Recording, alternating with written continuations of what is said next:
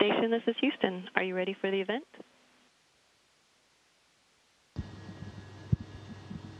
Houston Station, I am ready for the event. Associated Press, this is Mission Control Houston. Please call station for a voice check. Station, this is Marcia Dunn with the Associated Press. How do you hear me? Hey, Marcia, good to talk to you again. I've got you loud and clear. Well, greetings from the Kennedy Space Center, Kate. Good to see you, too. I'll get right into my questions. You're down to 3 crew members right now, and I'm wondering if you're feeling a bit lonely or isolated because of that, and what's the latest on when you'll have 3 more crew joining you?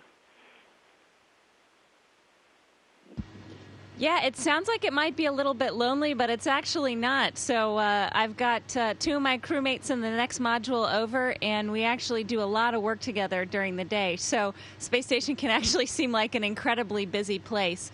We're doing a huge number of research experiments right now, so it's definitely hopping up here. And we're still waiting on word from our Russian colleagues about when they're going to be able to have the Soyuz launch, but we are anxiously awaiting and looking forward to greeting our new crewmates up here. Well, is there any chance that your mission might be extended? And if so, what's the word on when you'll be returning? And how do you feel about spending potentially some extra weeks up there? Yeah, so we're still waiting to hear word from all of that. And, of course, our Russian partners are going to let us know as soon as they have any word. When we launch to space, we know that we may be here for shorter than originally intended or longer than originally intended. So we're prepared. The teams have quite a bit of science actually right now. So I think nobody would mind too much if we got extended a little bit. We would be able to get a lot of research done. Well, you know, originally, and you may still be back in time for Election Day, but if not, will you be able to vote for president up there? And as an aside to that, do you find yourself keeping up with political news in orbit?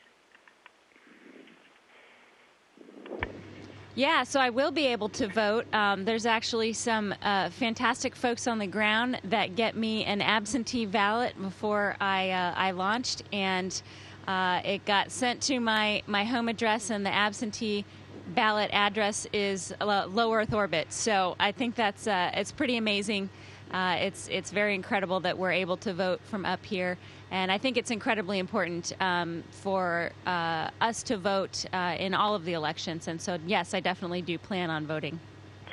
Well, now tell me how the genetic sequencer is working in orbit. Have you noticed any differences operating the device in weightlessness versus on the ground? And are there any early results you can share? Yeah, it's working incredibly well on orbit, which is actually a little bit surprising.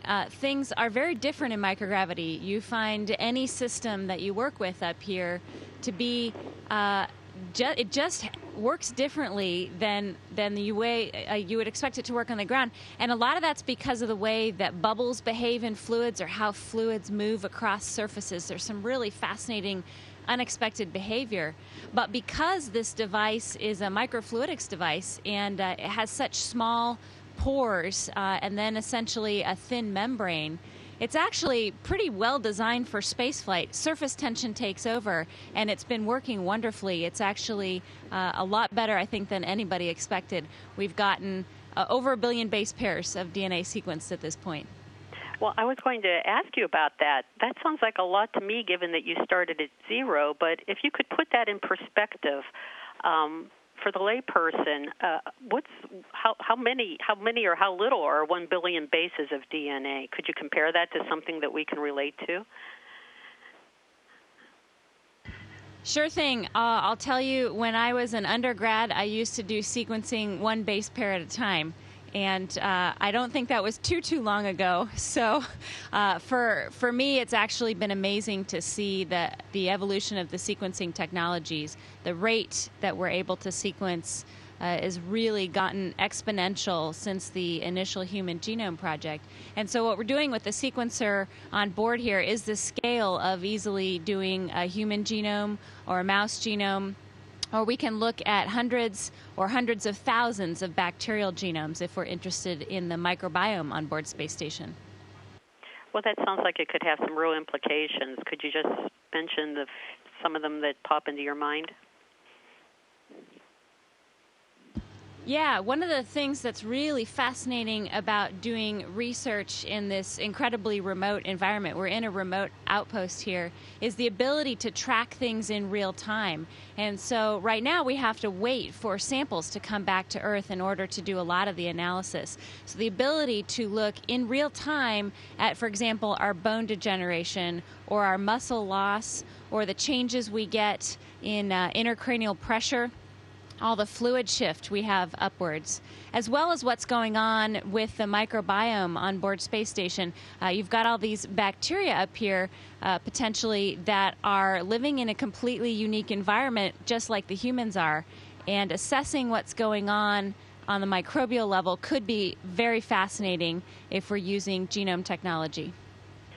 Well, the SpaceX launch pad explosion is still pretty big news down here, and I'm just wondering, what were your thoughts when you saw the video of that, and what impact might that have on any station supply issues, or might it even put a crimp on the research and getting things down like some of your genome work? Yeah, so spaceflight is a tricky business. I mean, it is definitely difficult. And I think we forget that sometimes. We see launches and landings as routine. It's a huge amount of energy and dangerous substances, and that work is very hard. The SpaceX team is incredible. They are working on recovering from this. In terms of the research, we actually have so much a buffer of research up here that we could go for quite a long time. We have a lot of supplies and materials, and right now, more work than I have hours to do in the day. So there's an incredible amount that we're doing on the space station that shouldn't be too strongly affected by the SpaceX incident. Well, will some of your DNA work be coming down on a Dragon soon, or whenever it does get back up there? I mean, how important is that to get down on the Earth, or is it just coming down real time, all the data that's needed? Yeah, so that's the incredible thing about the sequencer, is that we're processing biological information up here, but we're sending it down as ones and zeros. So we're sending down just data, and that's got all of the information that we need to do the experiments. So we're not sending any samples back. We're processing them in real time and really using the space station as a real-time laboratory for high-throughput genomics. Well, great. And one last question, if I might. Elon Musk is going to be making a major address next week in Mexico about his plans for colonizing Mars, making humans a multi-planetary species. And do you think you're going to be alive to see any of this come to light? It's nothing that's going to be happening anytime soon, but that's his vision. And I'm just wondering whether you think you'll live to see any of this come to fruition. Absolutely. I am very convinced this is going to happen in my lifetime. I think it's incredibly exciting where SpaceX is going, where NASA is going, where all of the commercial crew efforts are going. We're really looking to maintain station as an orbiting laboratory, but we're also really pushing the boundaries in terms of where we're going forward with exploration. I think humans are naturally driven to do this, and this is really the beginning, I think, of human beings leaving low Earth orbit. I certainly plan on being around to see that. What are your thoughts about going to Mars? Would you volunteer? I'd have to ask my husband first, but I'd probably sign up in a second. Well, listen, thank you so much. It's been a delight talking to you. Good luck, Godspeed on the rest of your journey, as long as it may last. Thank you very much. Absolutely. Thank you. Station, this is Houston ACR. That concludes the Associated Press portion of the event. Please stand by for a voice check from KGO-TV. Copy, ACR. Thank you.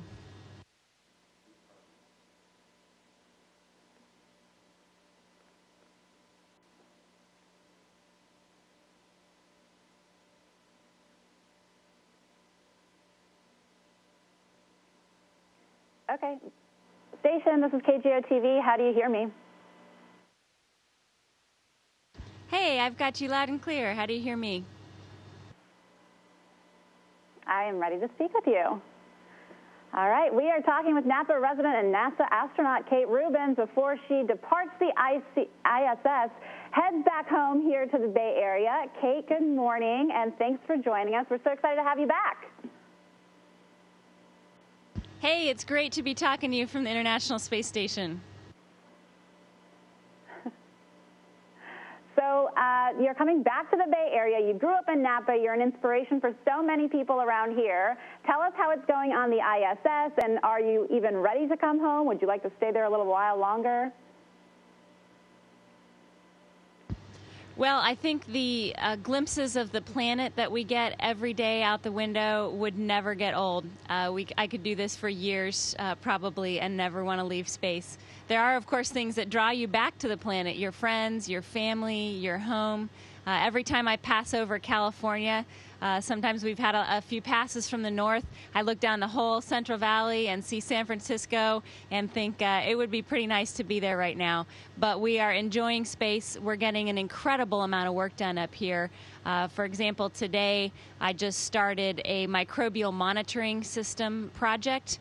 Took 200 pictures of Chile, and we got a lot of maintenance done on the space station. So we're definitely keeping busy up here.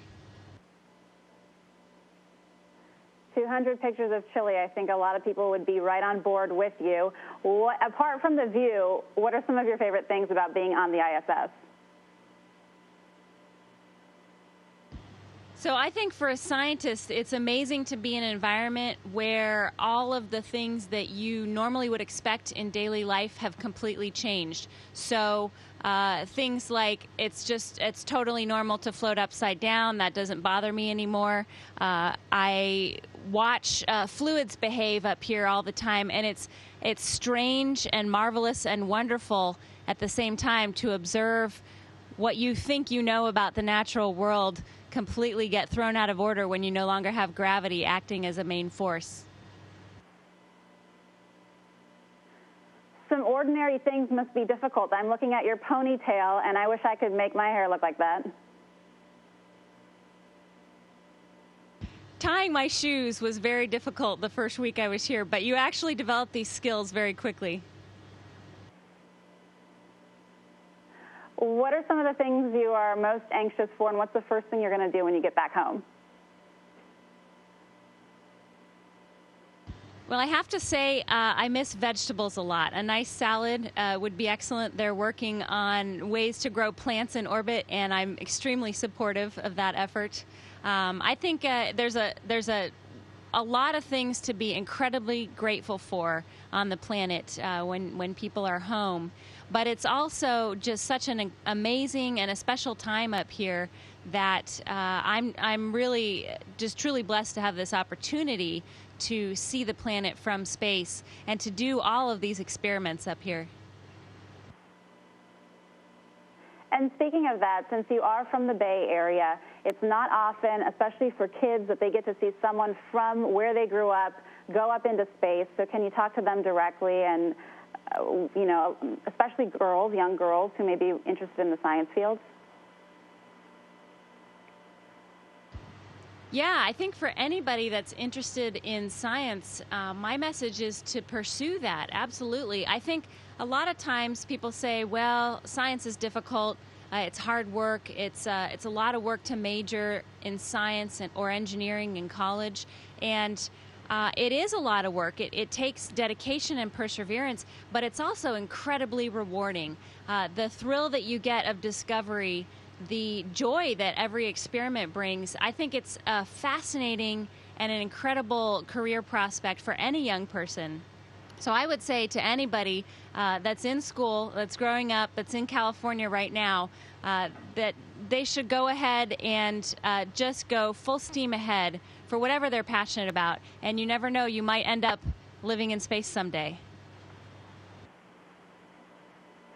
Do you have any plans here, at least in San Francisco, in the Bay Area, to reach out to some of those kids and talk to them about your experience there and maybe kind of encourage those young kids to get into science? Yes, absolutely. They're planning a lot of events in California, and we actually just did a downlink with my high school, Vintage High School in Napa, California. So I think we'll definitely be seeing everybody in the Bay Area soon. We certainly saw that. And on that note, do you want to send out a special shout out to anyone here at home? Well, my entire family lives in the Bay Area, either in Davis or Napa or in Vallejo. So I would like to say hello to my whole family, and I look for you guys every time we fly over California. Kate Rubins, great talking to you. Thank you. Have a wonderful trip home. Be safe, and thanks for your time. Thank you so much. Station, this is Houston ACR. That concludes the event. Thank you. Thanks, ACR. Thank you, Associated Press and KGO-TV. Station, we're now resuming operational audio communications.